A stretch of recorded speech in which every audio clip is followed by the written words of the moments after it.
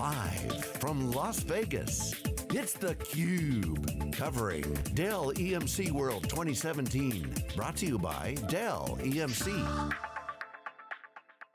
Okay, welcome back everyone. We're here live in Las Vegas at the Sands Convention Center. This is theCUBE's coverage of Dell EMC World 2017, our 8th year covering EMC World, first year covering Dell EMC World as the show transitions. This is theCUBE, SiliconANGLE's flagship program, where we go out to the events and extract the signal. 2 cubes here, getting all the data and sharing that with you. I'm John Furrier with my co-host, Keith Townsend. Our next guest is Jasper Singh, who's the founder and CEO of Druva. Druva Inc. is the Twitter handle. Welcome to theCUBE.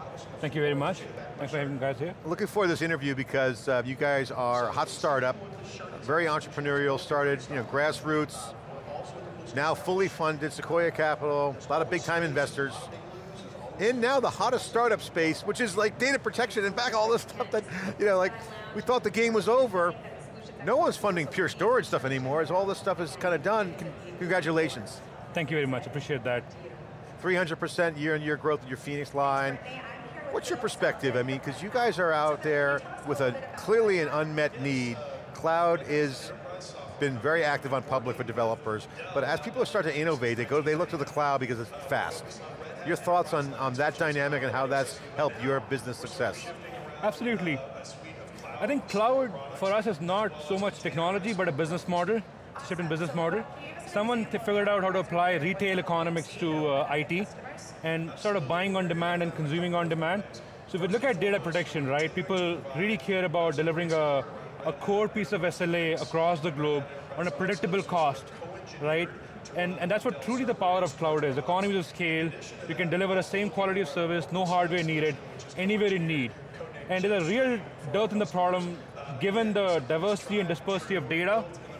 Customers are trying to figure out, what does my data management landscape look like? I'm deploying AWS, I'm deploying Office 365, I'm deploying VMware. How do I make sure not my data is protected, but also fully managed from a governance and compliance standpoint? And Druva comes in to build a bridge between the whole protection management part delivered purely from a cloud standpoint. From a customer standpoint, I can imagine that you guys were innovative, but yet a lot of IT shops have not invested over the past 20 years in really skill development. Now certainly there's a lot of pressures, all that's out there. So now I got to learn cloud, I got to do the backup, I can't screw that up.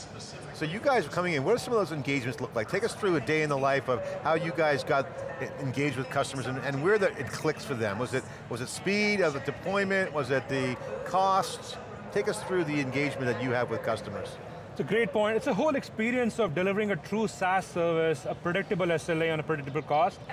I think a conversation starts from, it's a risk mitigation project and the whole RAS aspect of it, resiliency, availability, scalability of a solution, right? Are you, Mr. Customer, going to risk by putting a DDoS virtual edition on 100 terabyte AWS EBS storage and not sure about who handles security, resiliency, part of it, or you're just going to buy a SaaS service where predictability and cost are fully managed, and you can pay as you go. You don't have to pre-purchase and buy. So that whole understanding that I have to now use my OpEx budget to buy a predictable SLA, I can simply have a fully managed service basis, is incredible for customers. And that's why they look for us to deliver a complete end-to-end experience and not just cloud wash things and deliver a same old box, just pre-packaged. So let's talk a little bit about the challenges that you guys address specifically. When I look at cloud, I get really frustrated with the ability to, it's nice to be able to throw data into S3, it's really cheap to get it there, but backup becomes a really unique challenge. When I need to back it up and then I need to get it back. How do you guys help with that, backing it up, getting it back at a cost factor that makes sense? It's a great question. So any disruption, right, changes a few things exceptionally well, and then it's going to have a few linchpin discussions to be solved for a good parity discussion, right? So cloud is a very strong discussion around TCO and SLAs. The customer always thinks about my security, my cost, and also my RTO, RPO to your point, right? So in cloud, we really solve the hard problem of building a global dedupe, a global single scalable index. So moving your data to and fro between your on-prem to cloud became 10x faster. Think of DDoS but delivered as a service throughout the world through an AWS interface, right? And then comes the part about how do I make sure the predictability of SLA is true. So for any larger data movements, we integrate with stuff like Snowball or Greengrass to make sure that the edge computing part of the world is taken care of really, really well by integrating with the transport layer like a Snowball. So take us through the digital transformation phase. You know, it's buzzword. Where's the business value at the end of the day when I'm able to, you talked about edge, I have whether it's Snowball to AWS or using your global dedupe, and I'm able to now, what's the use cases? What can I do with that? Awesome. So digital transformation, as I said, is actually truly a data transformation. People are rethinking the entire data landscape and architecture. Are they going to be deploying more unstructured, structured, NoSQL, on-prem, at the edge, in the cloud? And the more dispersed the data gets, the more centralized it has to be the data management pane. Over the last 10 years, people built different strategies to manage information, from backup and recovery, to archival, to DR. And because this innovation happened over different periods of time, they built different architectures. In today's world, you want a consolidation where you want to have a single pane of glass to be able to manage dispersed information more centrally. And the epicenter, because the directional shift is more towards cloud, the epicenter for data management happens to be in the cloud. So what are the big problems people really want to solve, right? It starts with backup and recovery, but people are really challenged with e-discovery and governance. How do I know what I got and where, right? Where do I know the next node incident is going to happen from, right? Then they challenge with compliance monitoring, or disaster recovery, or business continuity. So when we put the Druva landscapes, and Mr. Customer, cloud can solve a lot of things, but let's figure out what it can solve today versus, with Druva, what's the journey with Druva? So we really, really simplify your data protection landscape today exceptionally well, no hardware needed.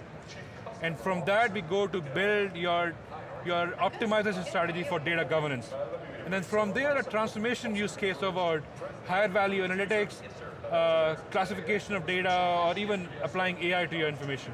So let's talk about data mobility when it comes to, as it relates to workload mobility. So with this secondary data capability in the cloud, am I now able to move workloads basically between AWS on premises, or what capability does it give me from a workload mobility? From a workload mobility perspective, you can do two things. First of all, if you build your data management in the cloud, you can leverage that to obviously backup and then do a DR or a mobility orchestration in the cloud. But you can also ensure that future, when you move your data to the cloud, the data protection goes with it. When you eventually do a transition over, you don't have to remap your entire data management strategy. You can map those cloud workloads from a data protection standpoint, the same cloud data protection strategy you have today. So it makes your data more mobile from be able to boot in the cloud, but also data protection more versatile for protecting your cloud workloads. So a little word on the analytics that you guys provide. What analytic capability do you provide on top of that data? I think the possibility of analytics is amazing, right? I think we live in a world that data is the new oil economy, right? So there's a rudimentary stuff which we do really well today, which is like, show me what's dormant, what's active, what's passive, what's consumed, and how do I build my data protection strategy, e-discovery strategy based on what's being consumed and delivered and how. That's a starting point, and we do that very well today. The cloud gives a nice layer of visibility on your entire data. Then comes, can you build a partnership to go inside data to make it searchable? Can you search patterns of data which are not visible, like PII, GDPR? So we partnered with likes of Access Data or Sophos to build deep search analytics into data. And then the last part is the transformational stuff, right? What can AI do for me, right? Are there any problems I couldn't solve historically because of lack of historical data or lack of availability of compute to solve it?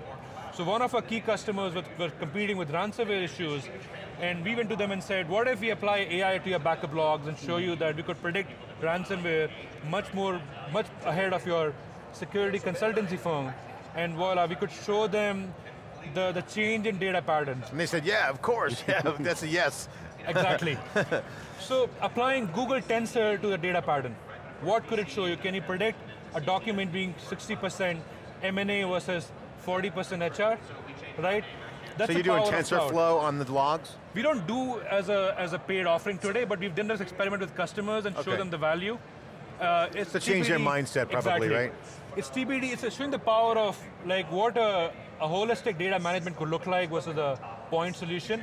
And whether we do it or we bring a third-party partner is TBD. So right? Jaspreet, I got to ask you, I mean, this just begs the question. I mean, you must go into customers, I mean, if you're doing some little machine learning demos to get them excited, they got to have their mind blown, but then they also freak out like, I just bought this huge data warehouse. So there's a lot of folks who have that pre-existing information management systems. So the question is, what do you see disrupting their environment? I mean, obviously your model points to the cloud and using the data the way you're doing it, but what's the life of the customer? Because they might have fully baked out, installed, may not be optimized for the new cloud native world we're living in to get that kind of data and all that searchability. What's their world like? What do they need to do to change? Should they change? When should they change? When should they call you? Take us through that. Absolutely, so there's a pendulum swinging between completely managed or self-built, right? And some customers want experience and they're willing to pay for it and say, you got it all, show me the best you can, or bring the best of breed partners with you. And some customers think that they've built the best of the breed data platform, and how do you enrich it? So we have to do both, right? We ultimately are a data fabric, a secondary data fabric. So can we feed the data we have collected into and enrich their existing Splunk repository or existing Hadoop repository to make sure that they get the insights from us, they can process and correlate with other patterns in the enterprise, and we do that as well. But then the other part is that, is it a fully integrated build by Druva or a partner offering? So we have 38 ecosystem partners. We partner with like 4 different e-discovery providers, or 6 different log management players, or 4 different purchasing vehicles to fully integrate and manage the whole cloud experience. And as a player, we have to, so you got to be ready for the customer to say, however they want to engage with you, you bring the ecosystem to the table, or you can come in and do the self-service and the cloud. Exactly. Great. What's the biggest challenge you've had as an entrepreneur? Obviously, what a journey it's been. Got some big time venture capitalists, but where'd you get the idea from, and how did you get it all started?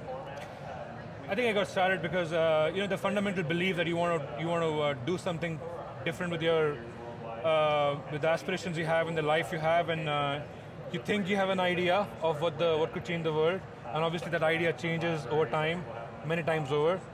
But the truth the world doesn't believe in yet, right? That's the thing which keeps on motivating you and pushing you forward, and what's the best the world has seen of you, right? Still keeps on pushing you on the human side of things to sort of push forward, and then how much bruises can you really take? That's a fun part of it, right? Like, you treat life as a life, or treat life as a war, and how do you want to live it? When did it click for you? When you go, wow, this is actually, we're onto something here? I think it's a journey, not a milestone, not a moment. right? So there've been many such moments where you think like, what, this is the best thing I've ever done, I'm going to go live, and the moment you say, what, get a different CEO, I'm not built for it. It's a journey. You have to evolve, and you have to fight for it. Well, certainly you woke up one day and the VCs were writing big fat checks. I mean, it's a sales job every single day. You have to sell to your employees, sell to the VCs, sell to customers, and all right, final question for you. Take a minute to talk to the folks who are watching and explain why they should call you and when they should call you, and what's the best time to engage you guys in a variety of different areas. Give them the 1 minute update on when to call you, when to engage, and the value you provide. I think customers are considering a cloud, how does cloud impact their data strategy?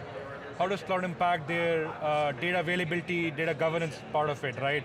Druva is a partner to call, because we're not cloud washing everything and giving a storage array ultimately. We're truly building an architecture built for the future to deliver value and protection, management, governance, and intelligence.